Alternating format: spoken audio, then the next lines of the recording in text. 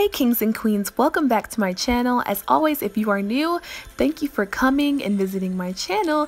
And yeah, without further ado, let's get into this video. I'm happy because my edges were popping, they were laid. Alright, really quickly, I do want to mention that if you do not know how to do Bantu knots, I do have a video on how I do them, and I will leave that in the description box. Anyway, so I'm starting off by just simply taking out my bobby pins because your girl is a really heavy sleeper and I just am so wild, so I need the bobby pins to stay in there for this style to actually work. Don't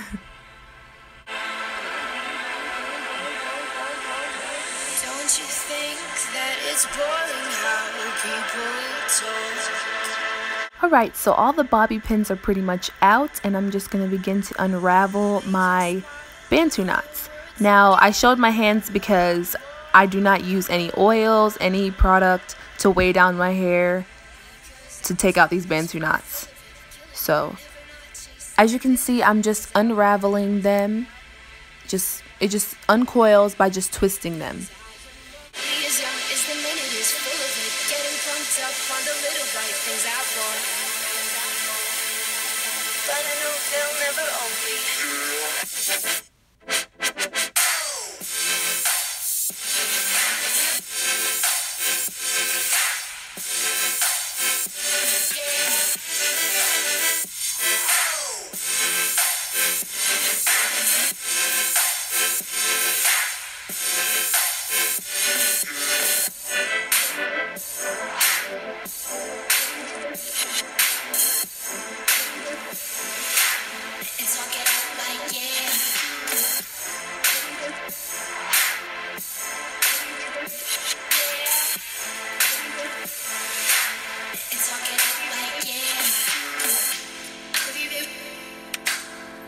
Alright in the pictures. Getting caught off for the trip though, isn't it? I'll fall apart with all my heart. Shake, shake, shake, shake. Sorry, I love shaking my hair when they're all out. But we're going to begin by now separating the Bantu knots. Now, this is where it can go from literally 0 to 100 real quick. You have to be very careful with this. I don't know if you can see, but what I do is I pull my finger up from the root to the middle part of my head. Of the strand of the Bantu knot. And then I separate it, and then I will coil it again just to make sure that it's not a frizzy end, but it's a coiled end, just to help ensure that.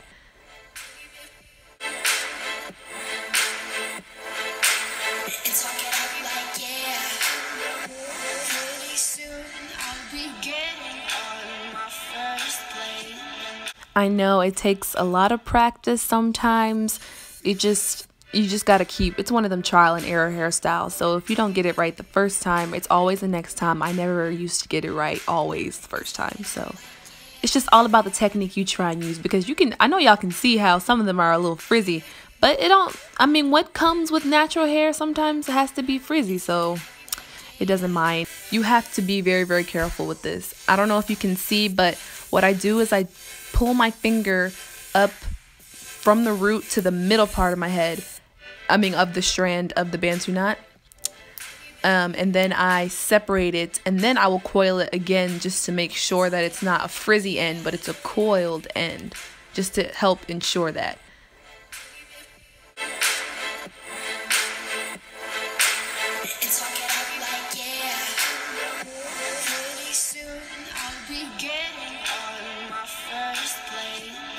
I know it takes a lot of practice sometimes. You just gotta keep, it's one of them trial and error hairstyles. So if you don't get it right the first time, it's always the next time. I never used to get it right, always the first time. So it's just all about the technique you try and use, because I know y'all can see how some of them are a little frizzy, but what comes with natural hair sometimes has to be frizzy, so it doesn't matter to me, really. It doesn't bother me if it comes out a little bit frizzy, so.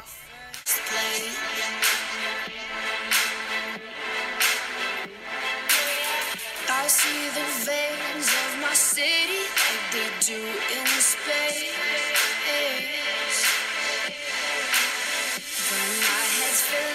fast with the wicked games, up in flames. How can I put the fun again when I'm known? And my boys trip me up with their heads again, loving them. Everything's cool when we're all in line for the throne. But I know they'll never own me. Baby, be the class clown. I'll be the beauty queen in tears. It's a new art form showing people how little we care. We're so happy, even when we're smiling out of fear. Let's go down to the tennis court and talk it up like yeah. And talk it up like yeah. And talk it up like yeah. My roots. Be careful to not go completely through. Don't comb through your hair completely, because then you'll just defeat the purpose of having the curls in the first place. You're just trying to get that full look by teasing your roots. So I'm just going to continuously go around the perimeter of my head and in the middle, and I'll turn around and show you guys what that's going to look like. And yeah.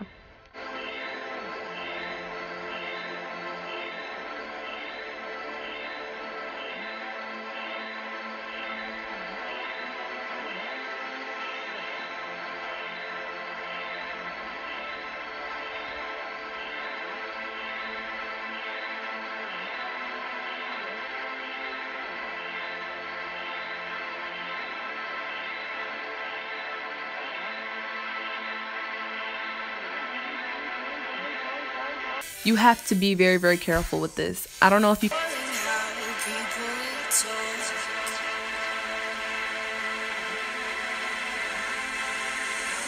Making smart with their words again. Well, I'm bored. Because I'm doing this for the thrill of it, killing it, never not chasing a million things I want. And I am lonely as young as the minute is full of it, getting pumped up on the little right things I want. So I'm just still fluffing out my hair because I'm extra, and I like my hair to be really, really big. If you like me and you like your hair to be big, then this is the video for you, because yeah, I like that extra full, what Erykah Badu, you know, I just like that afro curled look.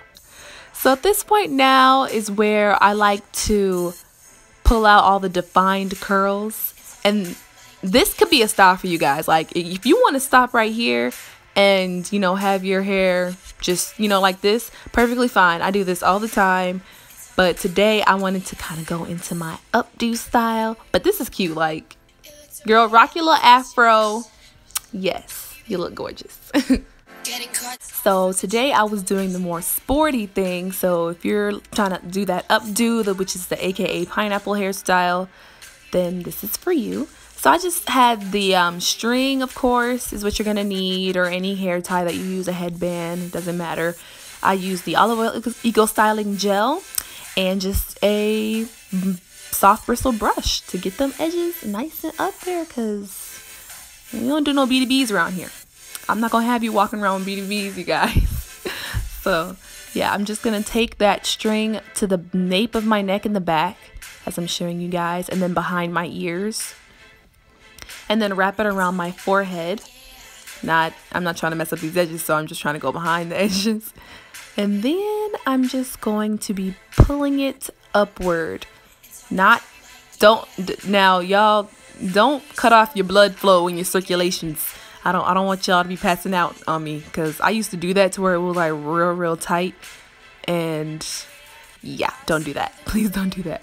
So I do it kind of loose, and then I'm just gonna bobby pin the ends of the string that are left out into my hair.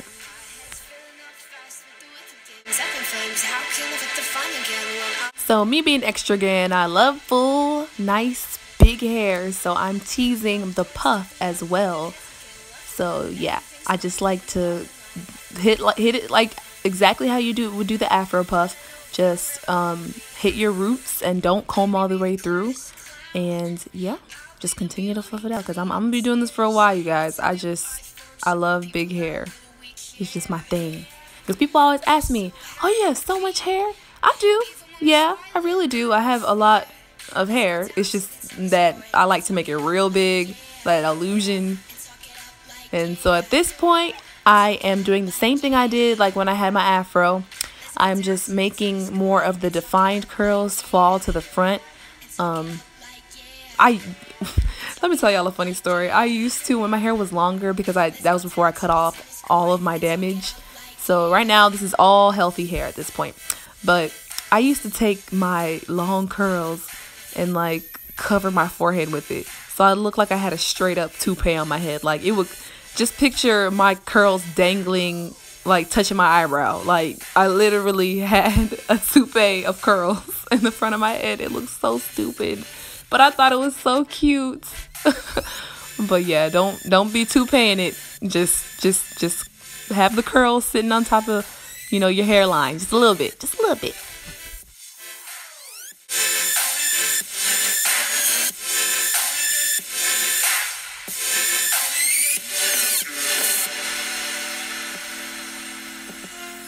Right now, I'm just pretty much like touching my hair for no apparent reason. Like, I don't even know why I'm touching my hair. I'm just a perfectionist at heart, so I like when everything looks all uniform. But yeah, that's basically it, guys. When it comes to when I do my pineapple, just I like to have them curls popping in the front. So yeah, I'm so happy you guys came to and clicked on this video. Thank you guys so much for watching. Don't forget to comment, like, and subscribe, and follow me on all my social medias. And don't be afraid to, you know, let me know what you guys want to see next. And I love you guys. See you in the next video. Bye.